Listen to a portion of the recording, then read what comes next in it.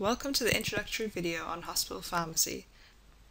By the end of this video, you should be able to discuss in broad terms what hospital pharmacy practice entails, and discuss the roles of pharmacists in hospitals. Well, what do I know about hospital pharmacy? I, like you, graduated from the School of Pharmacy at the University of Tasmania. I subsequently went on to do my intern year at the Royal Hobart Hospital and practiced there for a year afterwards as well. I now conduct and arrange a lot of the hospital visits across your degree and do a lot of tutoring at the hospital with you when you're in third and fourth year. So, what do we know about the Royal Hobart Hospital? If you have a look at these photos here, they're back when the hospital was established, so this one in particular, established in 1804, so over 200 years ago. It's the second oldest hospital in the country, in fact, which is really quite amazing, and it's quite a privilege to be able to work there and study there as students as well. You'll probably recognise it more from this photo. And as each year goes on, there are changes and improvements to the hospital all the time, and I'm sure you and your careers will also be able to support the hospital in this way. The Royal Hobart Hospital is the largest hospital within our state of Tasmania, and is the major teaching hospital within our state as well. So while you're there, you'll see other medical students, nursing students, as well as, of course, your colleagues and other year groups. It's a great opportunity to get to know other students as they're going through similar health courses, and these are the people that you'll be able to collaborate with once you finish your degree. But why choose to work in hospital pharmacy? Personally, I felt the people, the work and the atmosphere were all really great, and I really enjoyed it, and I got a taste of this during my visits. Your first year hospital visit will be a very short visit, but as time goes on you'll be finding that you spend more and more time there, and then towards the end of your degree you'll find you spend up to 3 weeks at a time there. These few quotes here are from actual hospital pharmacists and why they chose to work in hospital pharmacy. So in the first one, they state, the hospital pharmacy is everything that you could want for a career. It's got lots of choice, the chance to meet interesting people and make good friends. And the second one is a gentleman. One of the best things about hospital pharmacy is that you can progress up the career ladder relatively quickly if you are focused. I've been lucky enough to have had some great opportunities. There's a lot of variety in hospital pharmacy, and I think this is what draws a lot of people in, and a lot of scope to work within a team of other health professionals to make sure that your patient has the best outcome. Often people also feel that hospital pharmacy is like working at the cutting edge. All the new innovations can be implemented quite quickly within a hospital environment, and you as a hospital pharmacist can see the effect of that almost immediately. But what do we do in hospital? Well, there's probably a few roles that we play. We play a role of a carer, so we have an active involvement in the patient's care. We make sure that we contribute to treatment decisions. We make sure that medication is supplied effectively as well as used effectively and safely. And if you work as a clinical pharmacist, you're able to care for your patient one-on-one every day. So as I mentioned, we work within a team, both in the pharmacy department itself as well as within our own medical and specialist teams. So the pharmacy department can employ up to about 50 pharmacists at a time, which is a very different environment to, say, for instance, your community pharmacy, which may only employ perhaps 4 to 8 pharmacists if it's a very large pharmacy. If it's a chain of 3 or 4 pharmacies, you may find that you're working within a pool of, say, for instance, 10 to 15 pharmacists. But it's very rare that you'll actually work alongside that many pharmacists at any one time, whereas in a hospital pharmacy, you could have up to 30 to 35, perhaps even more pharmacists working on the same day within the same hours. So it provides a very supportive team environment. If you've got questions, you've got people that you can ask those questions of, and together you can find the answers if you're not sure. What's also really lovely about working in a hospital pharmacy is that you're a valued member of the hospital team. So say, for instance, you could work within a medical team with other doctors, nurses, allied health such as occupational therapists, social workers, physiotherapists, speech pathologists. All these different people come together to work as a team and make sure that they take care of the patient as a whole patient, attend to all the various needs that they have within that hospital stay. One of the other big roles that we have as pharmacists is the role of an educator. We provide advice to doctors and nurses. We supervise and teach pharmacy students, so say for instance yourselves coming into hospital, as well as pre-registrants, so the intern pharmacists. We can also sit as members on specialised hospital committees, and we can educate, advise and inform patients and their families on changes to their medical therapy. We also have the role of being able to educate the other staff about new medications as they come onto the market, or changes in the regulations around those medications or the way that we use them.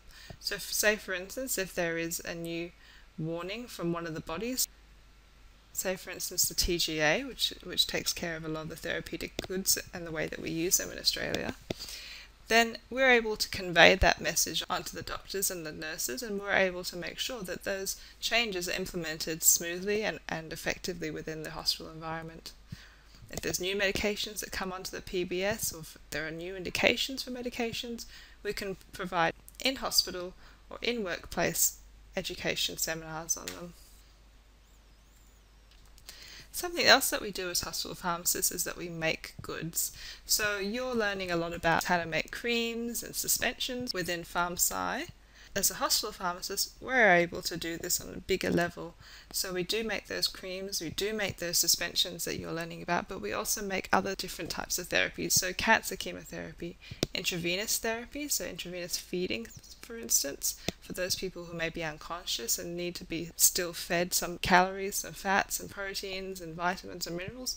If we need an alternative formulation for any medication that's not available on the market, then we can also create those.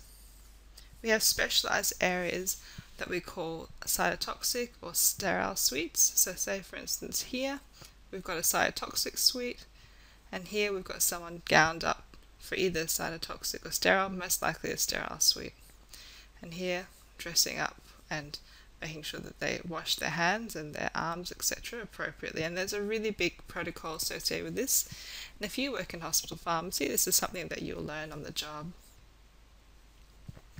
I have to say that as a hospital pharmacist, was one of my favourite roles, was working in the manufacturing section at the hospital.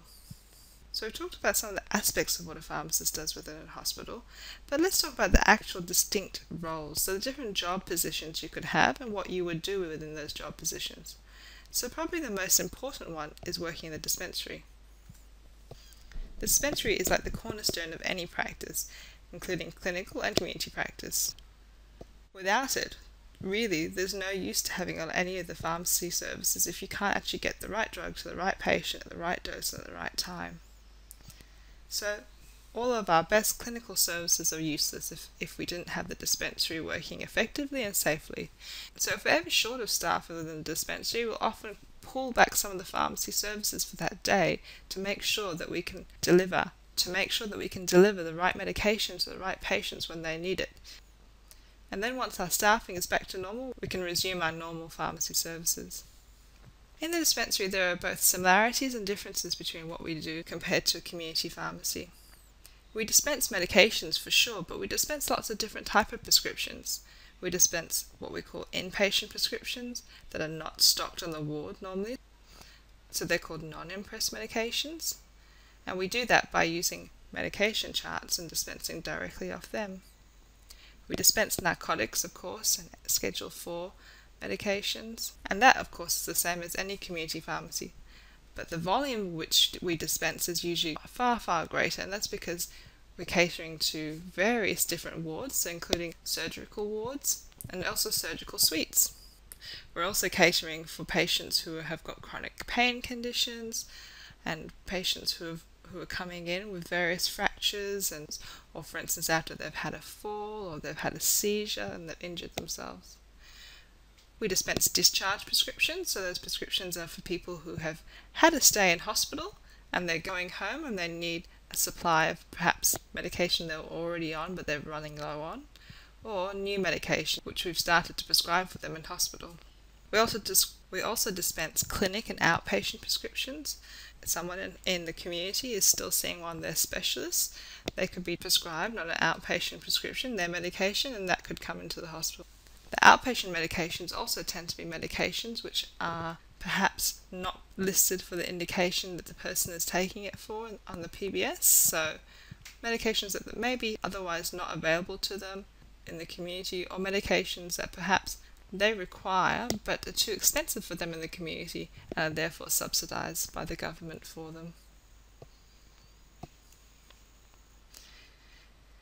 So the dispensary is really a very busy place and full of lots of staff fulfilling lots of different and distinct roles. Now on to manufacturing. So we've already spoken about cytotoxics, so that can be chemotherapy agents, and our role in dispensing those would be to make sure that the dose is correct for that patient, that they're receiving the right dose or volume.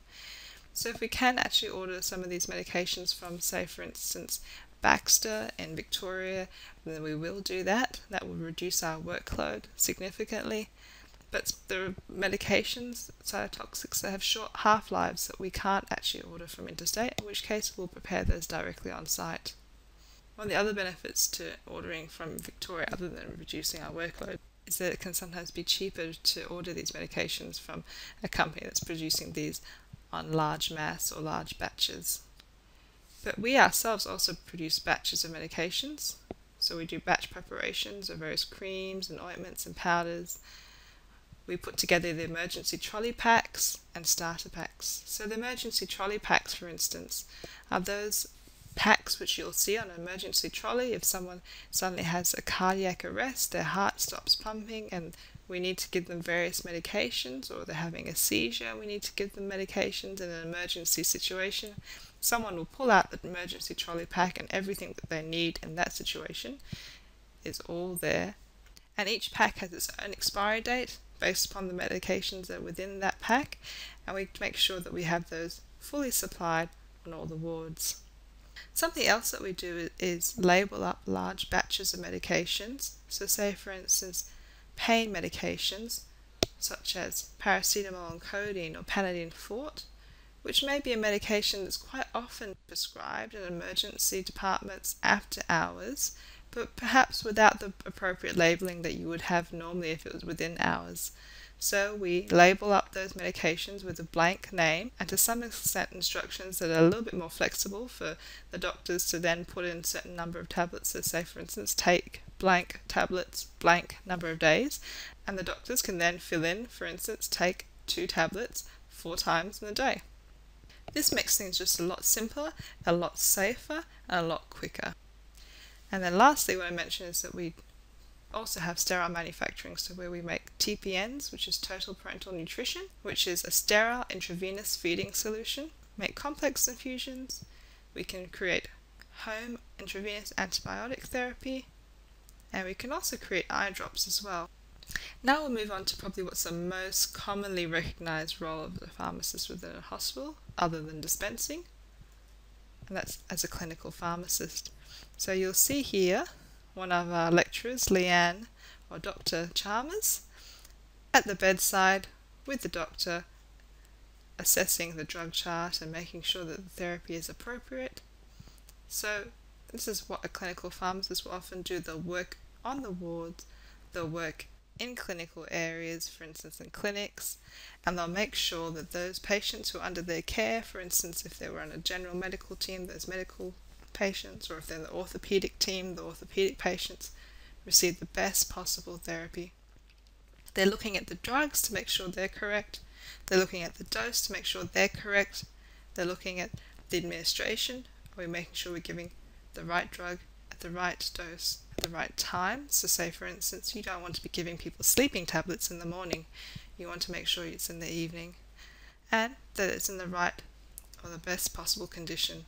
So if someone's having trouble swallowing, for instance, we want to make sure that we give them something that's easy to swallow, a smaller tablet. Perhaps we maybe could find a liquid preparation or manufacture a liquid preparation of that medication for that patient. We also want to make sure that all these medications are not just the right drug or the right dose, but that the best option for that patient. So we'll look at all the patient's medical conditions, their swallowing ability, any other sort of social conditions, and we'll take all of that into consideration while we assess that patient's therapy. So in more specific terms, what we do is we clinically review medications, And one of the best ways that we do this is by conducting medication histories. So, say for instance, your mother is admitted into hospital overnight. She's seen by the doctors, they've done a full workup of her and they've written down her medications as well as all the other things that they need to look at. So they'll look at her vital signs, her blood pressure, her respiratory rate, how quickly she's breathing, that is. They'll look at her pulse rate, how quickly her heart is beating. They'll check her temperature, they'll check her eyes, are they reactive, they'll check her movement, her walking, all these various different things. They might do scans, they might do blood tests, everything. And what we do as pharmacists is we come back and we then talk to the patient again, but we talk to the patient as specialists in medications. So we then take a little bit more time than what the doctors can afford because they've got many other things to do. And we spend that time with the patient. We go through their medications with them. I mentioned we participate in ward rounds. So each day the medical team will visit their patients in one large group together, the consultant with their registrars and with other health professionals such as pharmacists, maybe the nurses, and they'll have a quick review of the patient and make decisions on whether they should change therapy or they should continue with the way things are going. We monitor the outcomes of therapy, so both the good outcomes, so we're making sure, for example, if someone is put on blood pressure medication, that blood pressure medication is working. So say for instance we have someone who's come in after a heart attack and they've been put on blood pressure medication. What we do is monitor and make sure that blood pressure medication is actually working correctly for that patient, but also look out for adverse drug reactions at their therapy. We look out for any side and make sure that what we've chosen together as a team is the appropriate course of action. We liaise with GPs or general practice doctors, with community pharmacies and nursing homes, both to conduct our medication history, but then again once the patient's been discharged to make sure that any changes to their therapy are conveyed to everyone that needs to know. We educate, so we provide medication information or medicines information to other health professionals, but we also provide medication counselling to patients and their carers.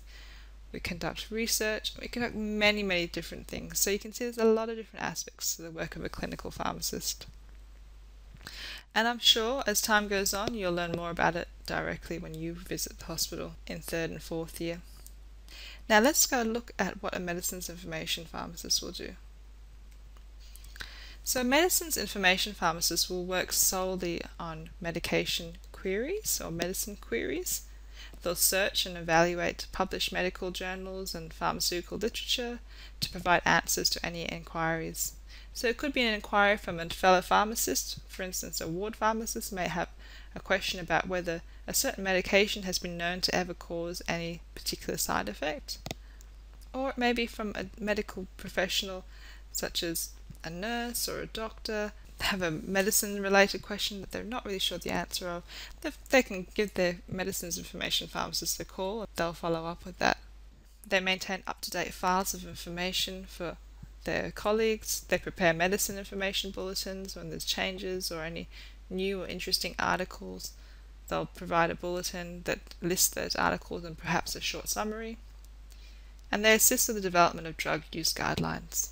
So, for instance, if we want to use blood thinners in our hospital, which can cause bleeding if they're used incorrectly, then they could assist with the development of a guideline that will say how you could use those medications appropriately to make sure that they're used both effectively and safely. Now moving on to the work of what a pharmacist does as an administrator. So once you finish your degree, you may then go on to do your internship. You may then decide that you want to continue practicing in various different roles in pharmacy, or you may decide you might like to get more into the managerial aspects of pharmacy, and there are aspects of that in community pharmacy as well as in hospital pharmacy. So in hospital pharmacy, we've got a lot more staff management and human resource work because, as I mentioned before, you can have up to 30 to 50 pharmacists. In your role as an administrator or manager, you can then liaise with other management within the hospital and the Department of Health and Human Services. You assist in producing budgets for instance, hospital, and you can coordinate statewide education of intern or pre-registrant pharmacists, professional development activities, and practice-based research.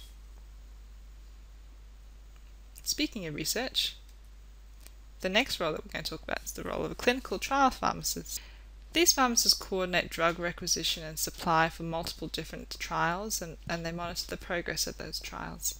So, for instance, if they want to trial out a new medication, that will have obviously have been through many other studies beforehand in the lab, with animals, etc. All of these trials, of course, go through ethics and committees, and they can sometimes then be conducted at various hospitals, and a clinical trials pharmacist would coordinate these trials. They also coordinate the supply of other specialised medicines, so the Section 100 medications, which are really high-cost medications, and special access scheme medications, so medications that would not normally be available in Australia, that we import from overseas, and they're usually used only in circumstances where death may be likely to occur within the next few months if a person is not treated within that period with that medication. Another role that you may like to take up in the hospital pharmacy field is the role of a drug utilization pharmacist, where you'd provide ongoing monitoring of different prescribing patterns within the hospital. Again, you'd also assist with the development of prescribing guidelines, just like the medicines information pharmacist did. You'd make sure that everything that we're using is cost effective so that we don't spend all the money at the hospital unnecessarily. You'd assist with the development of a drug formulary, so all those medications that we use within the hospital are within that formulary. And again, you could serve as a member of the statewide Drug and Therapeutics Committee. As you can see, there's many roles that you can work in as a hospital pharmacist. The next one is in the role of information management. So as you may know, we use lots of different programs within pharmacy. And so this could include your dispensing system, and in the hospital, the Royal Hobart Hospital, we use iPharmacy at the moment. It can also include clinical support programs, so PharmCare, for instance, is a program that we used to use to provide counselling sheets for medications that patients were taking at discharge. So as an information pharmacist with all these different programs, you could assist in maintaining them within the department, making sure that they're working effectively. You could also develop new programs. So these staff are responsible for drug procurement, so from our suppliers, if we're running low on certain medications or we need to identify if we can order in a medication that's not normally on our formulary. They also look at the stock on a regular basis, make sure that we have enough of everything, that the expiry dates are reasonable, and that the stock is rotated so that those with short expiry dates are used first. Okay, having gone through all that, so a hospital pharmacist day, how much time do you think they spend outside the pharmacy department working alongside other healthcare professionals? How much of their time do you think is devoted to management activities? How much of their time is devoted to supply of medications? Well, the answer is 47%, and their time is spent actually outside the pharmacy department. 16% of their time is devoted to management activities, and 37% of their time is devoted to supply of medications. So whereas typically in a pharmacy you'd automatically think that all the time was spent supplying medications, here it's only actually about a third of the time is spent to supply of medications, and more time is actually spent working alongside other healthcare professionals. I hope you've enjoyed this video and that you enjoy your time at the university and all the aspects of hospital pharmacy that you'll take part in within the next few years. If you've got any questions, please feel free to email your unit coordinator or myself.